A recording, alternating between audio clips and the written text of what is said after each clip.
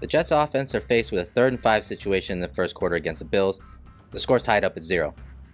The Jets come out in a split back set, 2 running backs in the backfield, and try to confuse the Bills defense pre to post snap. On the snap, you're going to have man coverage from the defense. You see these guys man up on the receivers.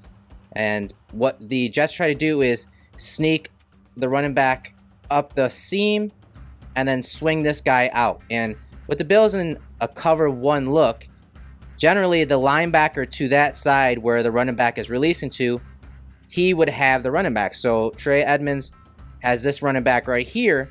And then normally Matt Milano would drop and become the rat defender, the underneath defender, helping out any type of crossing routes. But because the Jets are flooding the top of the screen, they're flooding with 4 receivers to the top.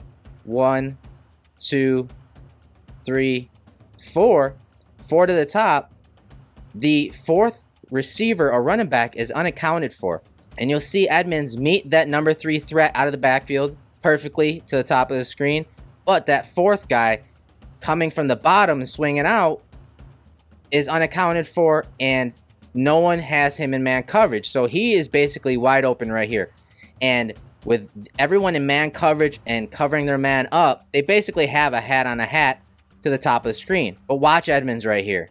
He does a great job of realizing, well, this guy's carrying up the seam, but he's not getting the ball. He looks back at the number 4 receiver coming to the top and releases his guy up the seam and goes and makes the tackle. This is incredible awareness by Edmunds on this play. And he's probably helping out his teammate Matt Milano here by going and making that tackle and slowing that guy down. But this is just a tremendous play by Edmunds, working through that vertical seam route by the running back and going to make the tackle in space. This is a play where your player, Tremaine Edmunds, is playing above the scheme. The Jets out-schemed the Bills here, and Edmunds is able to go ahead and make a play outside of what was planned.